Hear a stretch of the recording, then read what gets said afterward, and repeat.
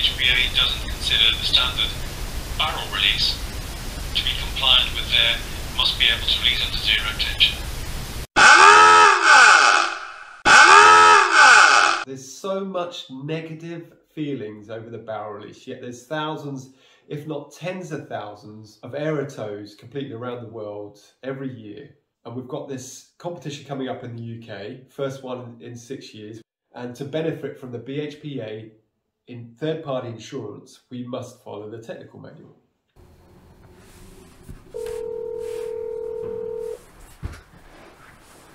Tony, how are we doing? Tell me, when did you first start ever using barrel releases? 7, 8 years, something like that. You had any issues with it? None whatsoever. People are getting a little bit flustered with the definition of the technical manual, the relationship to the barrel release, and the majority of those people, or the majority of people that I know in the UK, the aerotow with barrel releases. What do we need to do then?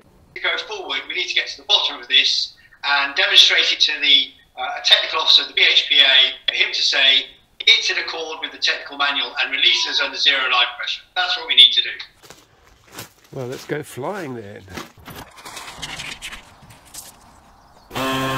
Good morning. We're off to Cambridge to test the barrel release.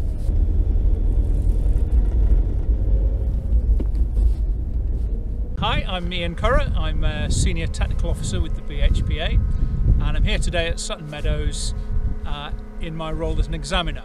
Please tell me what the BHPA, the technical manual, says about the barrel release. Well, it doesn't mention barrel releases specifically.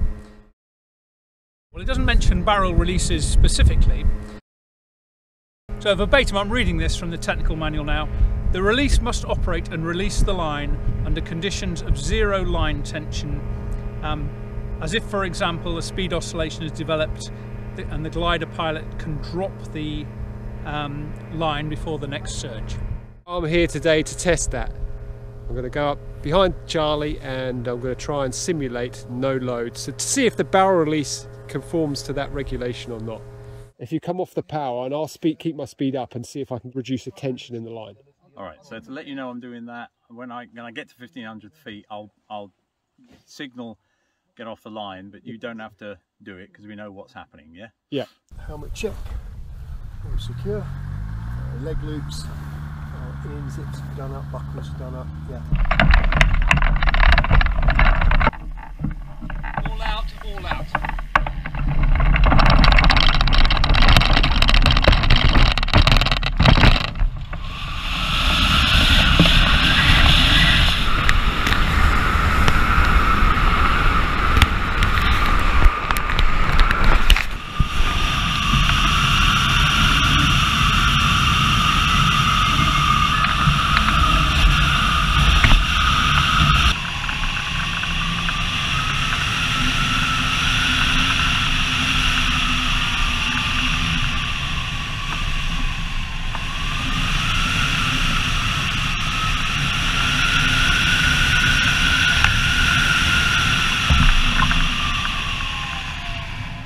That was quite difficult to simulate.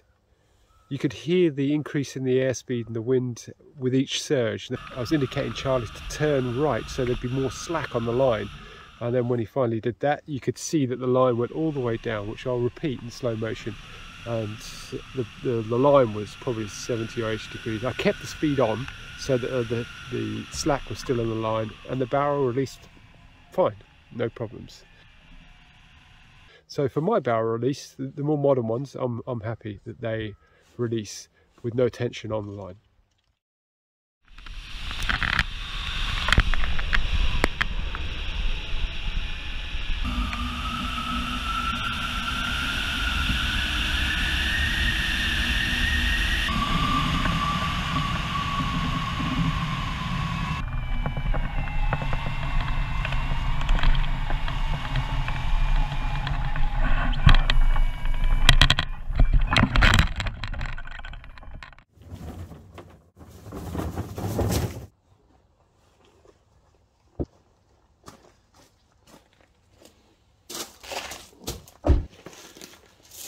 Well, that's me home. Thanks for watching.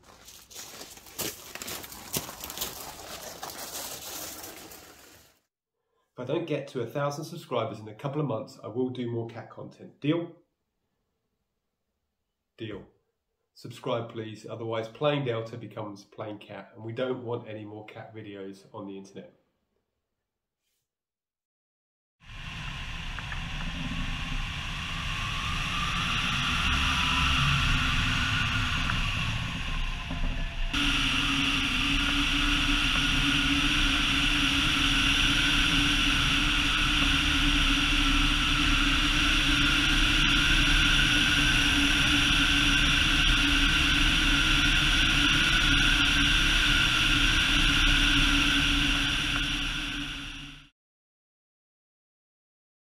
No line tension there at all.